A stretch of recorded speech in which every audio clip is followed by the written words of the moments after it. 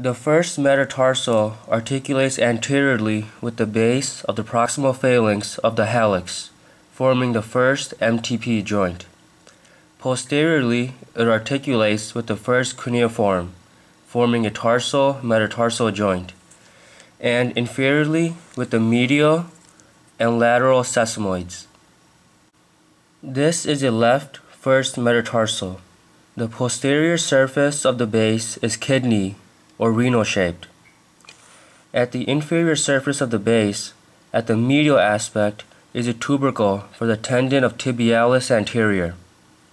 At the lateral aspect of the inferior surface of the base is an oval depression for the tendon of peroneus longus. The lateral surface of the shaft contains numerous nutrient foramina. The inferior surface of the head contains two grooved facets for the sesamoids.